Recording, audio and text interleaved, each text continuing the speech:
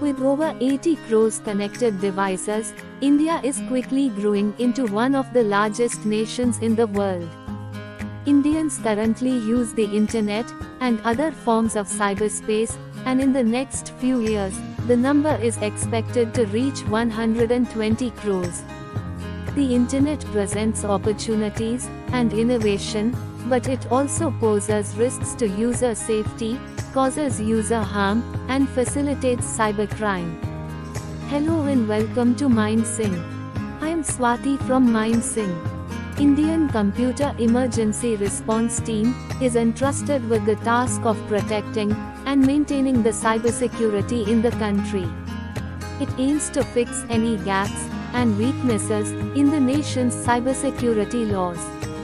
mindsync has come up with a brief video on regulations of CERT-In. Ministry of Electronics and Information Technology governs the matters relating to cyber laws, administration of the Information Technology Act, and other IT-related laws. The ministry's function is to promote information technology-based education and to strengthen India's role in global internet governance platforms. The Government of India appointed CERT-In in terms of the provisions of Section 70B of the Information Technology Act, 2000. The Information Technology Rules, 2013, regulates the manner of performing functions and duties by CERT-In. CERT-In is an acronym for Indian Computer Emergency Response Team. CERT-In is the National Incident Response Center for major computer security incidents in its constituency, that is, Indian cyber community. CERT-In is an organization that is tasked with ensuring safety of the Internet in India. CERT-In shall serve as the national agency for performing the following functions: raise security awareness among Indian cybersecurity, collection, analysis, and dissemination of information on cyber incidents, forecast and alerts of cybersecurity incidents, emergency measures for handling cybersecurity incidents, coordination of cyber incident response activities, reporting of cyber incidents, issue guidelines, advisories, vulnerability notes, and white papers relating to information security practices, procedures, prevention, response, and such other functions relating to cybersecurity, as may be prescribed. Cybersecurity is the protection of electronic data and information, equipment, devices, computer resources, communication device, and information stored therein, from unauthorized access, use, disclosure, disruption, modification, or destruction. To deal with the emerging cyber threat landscape, and to ensure safe usage of digital technologies by users, the legal, technical, organizational, and collaborative measures need to be taken.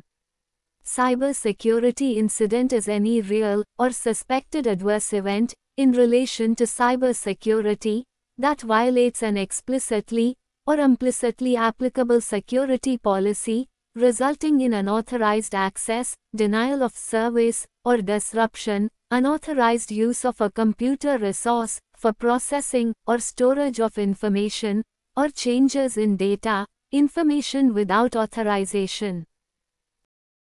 The CERT-In Direction shall apply to all the following entities: service providers, such as telecom service providers; intermediaries, like social media platforms, e-commerce platforms, search engines; data centers, which store and process large quantities of private and public data; body corporate, as defined under the Information Technology Act, 2000, and include any company or partnership firm; virtual private server providers.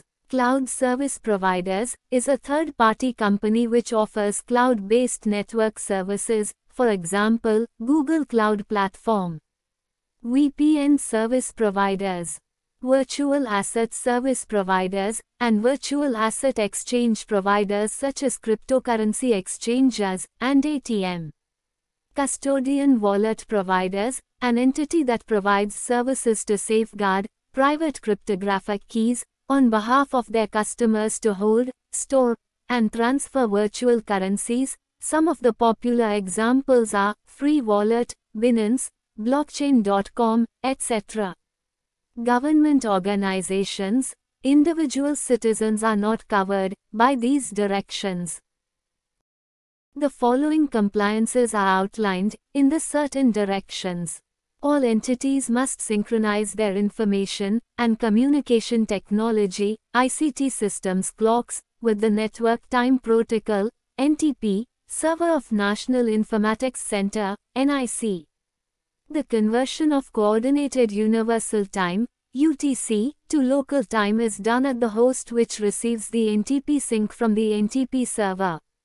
National Physical Laboratory (NPL) also provides UTC time as per global norms.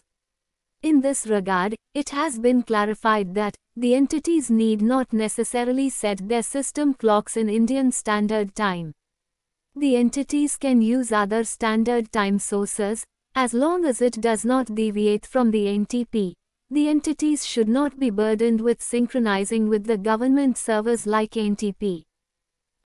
Any service provider, intermediary, data center, body corporate, and government organization shall mandatorily report cyber incidents, as mentioned in the directions to CERT-In, within 6 hours of noticing such incidents, or being brought to notice about such incidents. Companies shall designate a point of contact to interface with CERT-In. All communications from CERT-In, seeking information and providing directions for compliance, shall be sent to the said point of contact. Companies shall mandatorily enable logs of all their ICT systems and maintain them securely for a rolling period of 180 days, and the same shall be maintained within the Indian jurisdiction. The same shall be provided to CERT-In while reporting the incidents, or when it is ordered or directed by CERT-In. The ICT logs include firewall, IDS, IPS log, critical application log, etc. The critical application log can vary from company to company, and they need to decide what are the critical application logs for their business. Data centers, VPS providers, cloud service providers and VPN service providers shall be required to register accurate information, which must be maintained by them for a period of 5 years or longer duration. Following are the accurate information which must be maintained by them, such as validated names of subscribers hiring the services, period of hire including dates, IPs allotted or being used by the members, email address, IP address, and timestamp used at the time of registration or onboarding. Purpose for hiring services, validated address, and contact numbers. Ownership pattern of the subscribers hiring services.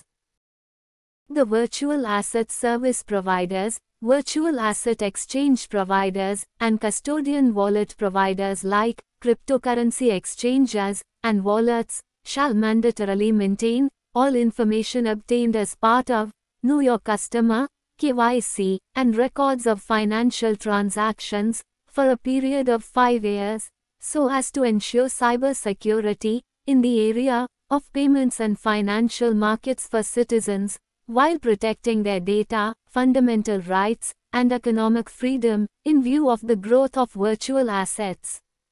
With respect to transaction records, accurate information shall be maintained relating to IP addresses along with timestamps and time zones. Transaction ID, the public keys or equivalent identifiers, addresses or accounts involved or equivalent identifiers, the nature and date of the transaction, and the amount transferred. Types of cybersecurity incidents mandatorily to be reported by service providers, intermediaries, data centers, body corporate, and government organizations to CERT-In are Targeted scanning or probing of critical networks or systems. It refers to the action of gathering information regarding critical computing systems and networks, thus impacting the confidentiality of the systems. Compromise of critical systems or information, which may impact all core aspects of cybersecurity like confidentiality, integrity, and availability. Unauthorized access of IT systems or data. Defacement of website or intrusion into a website, and unauthorized changes such as inserting malicious code, links to external websites, etc. Malicious code attacks such as spreading of virus, worm, Trojan, bots, spyware, ransomware, or cryptominers. Attack on servers such as database, mail, and domain name system, DNS, and also network devices such as routers. Identity theft, spoofing, and phishing attacks. Denial of service and distributed denial of service attacks. Attacks on critical infrastructure, supervisory control, and data acquisition, and operational technology systems, and wireless networks. Attacks on applications such as e-governance, e-commerce, etc. Data breach. A data breach is a cyber incident where information is stolen or taken from a system without the knowledge or authorization of the system's owner. Stolen data may involve sensitive, proprietary, or confidential information, such as credit card numbers, customer data, trade secrets, or theft of intellectual property, etc. It primarily results in loss of confidentiality of the information. Data leak. Data leak is the release of sensitive, confidential, or protected data to an untrusted environment. Data leaks can be due to accidental causes such as lack of proper safeguards to protect data, improper configuration, user error, backdoors, vulnerabilities, etc. Attacks on Internet of Things devices and associated systems, networks, software, servers. Attacks or incident affecting digital payment systems. Attacks through malicious mobile apps. Fake mobile apps. Apps are designed to resemble legitimate apps but instead carry out malicious activities. It falls into two broad categories: counterfeits, fake apps that imitate a real one, and repackages, taking an existing app and repackaging it, for example, for showing ads or for inserting malicious code. It primarily targets confidentiality of the data stored and processed on the mobile. Unauthorized access to social media accounts is when a malicious user gains access to someone else's social media account without their consent or knowledge. They use a variety of techniques including phishing, keyloggers, man-in-the-middle attack, hijacking, etc. It may impact confidentiality, integrity as well as availability of the affected accounts. Attacks on malicious or suspicious activities affecting cloud computing systems, servers, software, or applications. Attacks or malicious or suspicious activities affecting systems, servers, networks, software, or applications related to big data, blockchain, virtual assets, virtual asset exchanges, custodian wallets, robotics, 3D and 4D printing, additive manufacturing, drones. Any service provider, intermediaries, data centers, body corporate, or person who fails to provide the information called for or comply with the CERT-In directions shall be punishable with imprisonment for a term which may extend to 1 year, or with fine which may extend to 1 lakh rupees, or with both. Stay tuned with MindSync to get all the latest updates. Get in touch with us for all your business compliances. Thank you.